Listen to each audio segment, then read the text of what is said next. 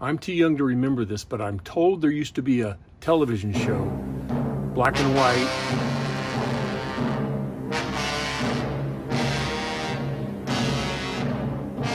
that was entitled Wanted, Dead or Alive. It was starring Steve McQueen. It refers back to an old tradition among bounty hunters in the Wild West that when a criminal was wanted, sometimes the same reward was paid whether they were dead or alive. The truth is, God wants you, and He wants you dead, and He wants you alive. I'm not talking about waiting until you go to the cemetery. The passage of Scripture we're going to be examining in this series talks about how we must experience a death to self and be alive in Christ Jesus.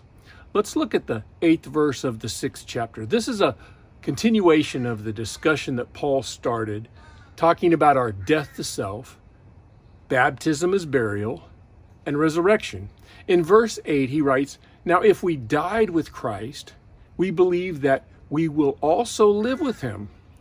For we know that since Christ was raised from the dead, He cannot die again. Death no longer has mastery over Him. The death He died to sin once and for all. But the life that He lived, and this is a constant idea, He lives to God in the same way." Verse 11 says, "Count yourselves dead to sin." If you have the King James Bible, it says, "Reckon yourselves dead to sin, but alive to God in Christ Jesus." Now, there you have it, dead and alive. You are dead to sin, but alive to God in Christ. Now, let's look at verse 12. "Therefore, do not let sin reign in your mortal body, so that you may obey its evil desires. Do not offer the parts of your body to sin as instruments of wickedness, but rather offer yourselves to God as those who have been brought from death to life.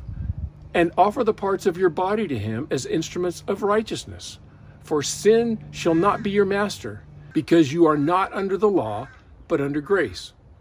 A problem for a lot of people who name the name of Jesus as a Christian is there hasn't been a lot of growth in their Christian life.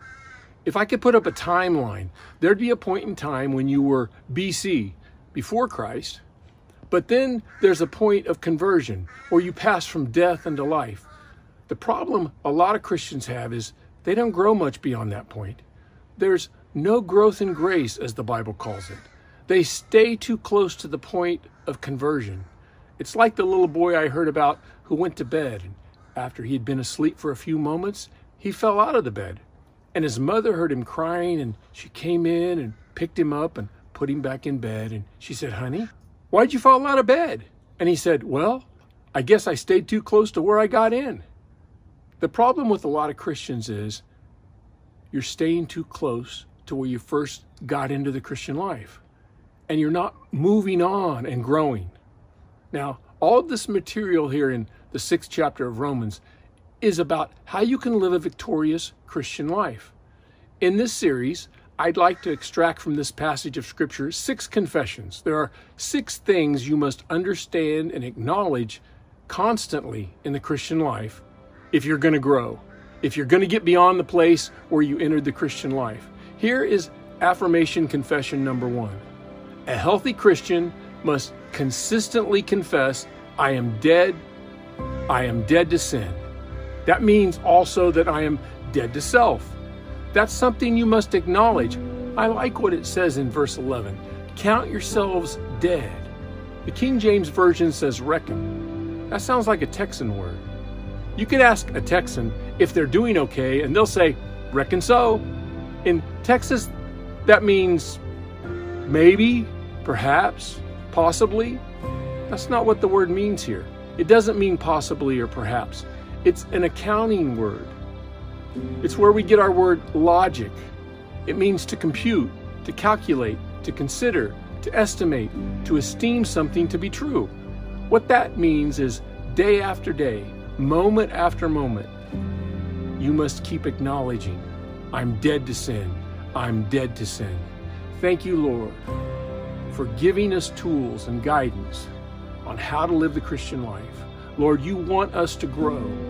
You don't want us to stay where we first got into the Christian life. You want us to grow. And I pray that as we move through these 6 things, these 6 confessions, that we would take them to heart and apply them to our lives daily, and that would produce growth in our life.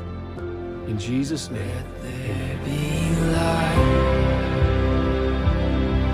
Open the eyes of the blind.